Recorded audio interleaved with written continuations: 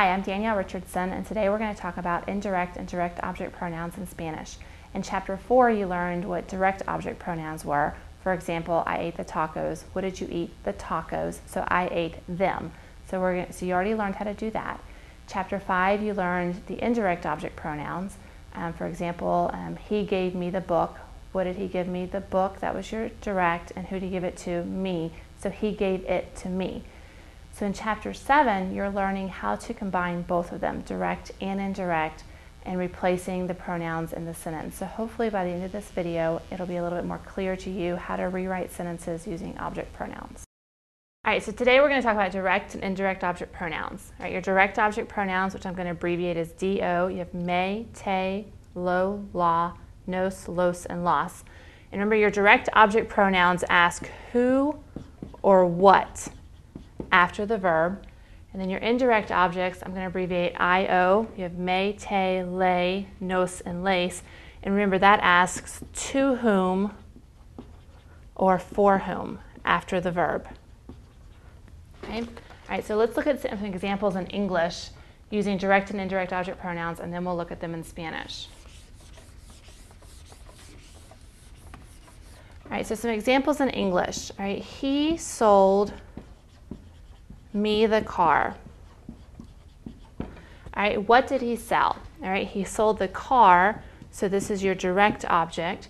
Who did he sell it to? He sold it to me, so this is your indirect object. All right, excuse me. All right, we made the cake for you. All right, what did we make? We made the cake. Right, that's your direct object. Who did we make it for? For you. This is your indirect object. Okay, so if you can ask yourself those questions, right?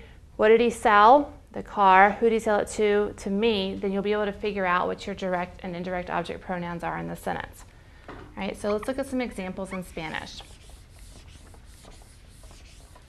All right, the first ones we're going to look at have two pronouns in the same sentence. For example, all right, Juan me da el libro.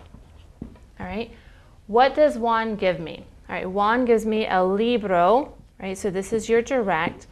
Who does he give it to? He gives it to me. This is your indirect. All right, so we need to rewrite this sentence using our object pronouns. All right, your indirect is always going to come first. Your direct is going to come second. All right, so we're going to have Juan. All right. Your indirect object pronoun is me. All right. Your direct, el libro, you have to look at your direct object and see if it's singular or plural. El libro is singular. Right? So it's going to be Juan me da lo. Just messed it up. All right. Juan me lo da. All right. Lo is replacing el libro. All right. So the way you would read this is Juan gives it to me. Right?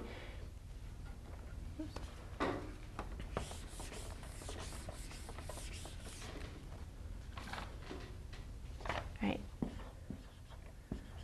La madre me prepara la comida. All right, what does she prepare? All right, she prepares la comida. This is your direct. Who does she prepare it for? She prepares it for me. This is your indirect. Right, so we need to rewrite this sentence, replacing our objects with object pronouns. Right, so we would end up with la madre. Right, indirect's going to come first, so me. Right, your direct here, you have to look at la comida. La comida is singular and feminine, so we're going to use our object pronoun la prepara. Right, and the way you would read this is Mom prepares it for me. Okay.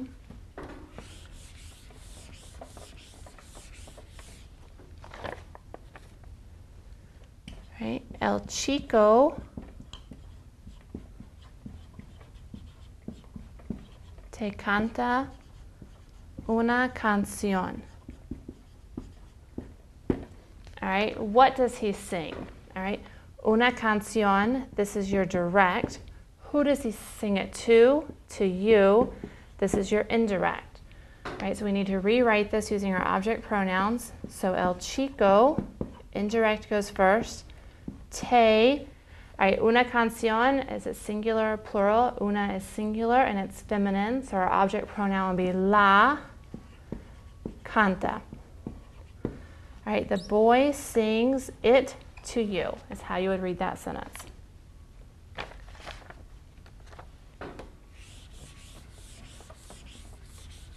All right, so those sentences we looked at, they both had one verb in them.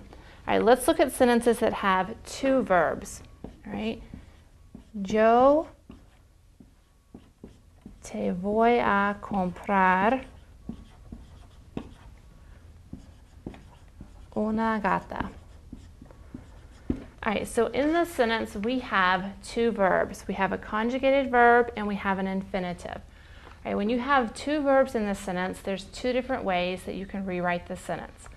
All right, first of all, you need to look, all right, where's your indirect? Okay, yo te voy a comprar una gata. What are you going to buy? Una gata is your direct. Who are you going to buy it for? For you is your indirect. All right, so the first way you can rewrite it is the way we've been doing it, where we put everything in front of the conjugated verb. All right, so you'd end up with yo te la voy a comprar.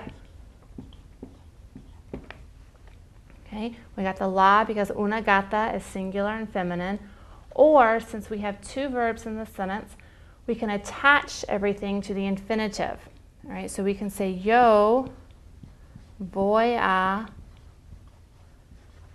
comprar te la. So this all becomes one word, comprar te la. Since we added two pronouns to the end of the verb, we have to add an accent mark. All right, there's two ways to remember where to add the accent mark. If you added two pronouns, you can count back three vowels, 1, 2, 3, all right, and add the accent mark on the A. Or you can remember if it's an AR verb, you add it on the A, an ER verb, add it on the E, and an IR verb, add it on the I.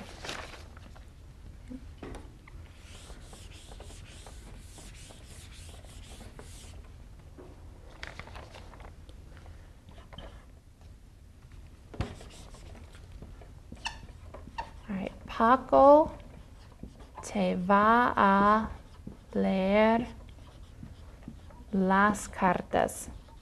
All right, again, we have two verbs in this sentence. We have a conjugated verb and we have an infinitive. All right, what is Paco going to read? He's going to read las cartas. This is your direct. Who's he going to read it to? He's going to read it to you. This is your indirect. All right, so we would rewrite the sentence the first way, putting everything in front of the conjugated verb. So Paco te las va a leer. Right, we got the las because las cartas is plural, so we need to use the plural form of the direct object. And we got te because te is your indirect. All right, we can also rewrite the sentence adding everything to your infinitive. So we would have Paco va a leer te las. All right, we combine everything to the end. We added two pronouns, so we need to put an accent mark. We need to count back three vowels, 1, 2, 3. Or remember that it's an ER verb and put your accent on the E. Right, yo voy a comprarte un libro. All right, here we've already got the indirect added to the verb. All right. What are you going to buy? You're going to buy un libro. This is your direct. Your indirect is already attached to the verb. All right, but we still need to rewrite the verbs both ways. All right, so you can move your indirect away from the verb, right, to end up with yo te lo voy a comprar. Right, so we just moved our indirect to the front. We got lo because un libro is singular and masculine, right? Or we can rewrite it adding everything to the end of the verb. Right? Yo voy a comprar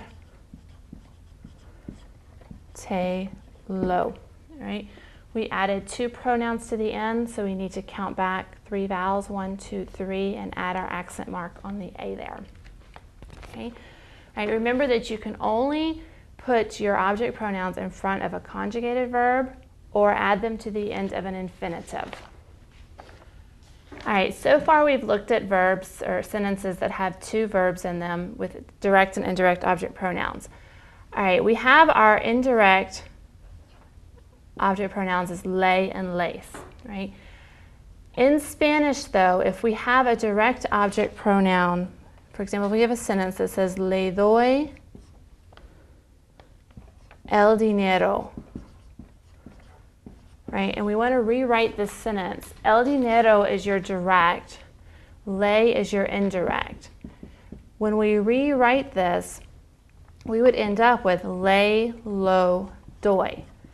But in Spanish, you cannot have the two L's next to each other. So le has to become se. So it becomes se, lo, doy. All right? If this was lace, lo, doy, it would still change to se, lo, doy. Right? So anytime you have the two L's, right, you have to change the lay or lace to se. Right, for example, let's look at some sentences. Right, Juan le escribe las cartas. All right, what does Juan write? Right, las cartas is our direct. Who does he write them to? Le is our indirect. All right, so the way we originally rewrite this sentence would be Juan le las escribe. Since we have two L's here, though, we need to change this le to se. So we would have Juan se las escribe. Okay. All right, tú les das un perro. All right, what do you give? Un perro is your direct. You give it to les, which is your indirect. So if we rewrite this sentence, we would end up with tú les lo das. You can't have the two L's next to each other, so it becomes tú se lo das. Okay. All right, voy a darle un libro. All right, this sentence has two verbs in it. All right, so we're going to rewrite this sentence two ways. All right, what do we give? Un libro is your direct. Who do we give it to? Le is your indirect. All right, so the first way we're going to rewrite it is putting your pronouns in front of your conjugated verb. So we're going to end up with le, lo, voy a dar. Right, we can't have the two L's, so we're going to change the le to se. Right, and then the other way we're going to have voy a dar se lo, and then you add your accent to your A. Okay. That's it. All right, so hopefully now with this lesson you're more comfortable with direct and indirect object pronouns, using them together. For more practice, go to myspanishlab.com and do the activities that are in our course. If you still need help, please give me a call. Good luck.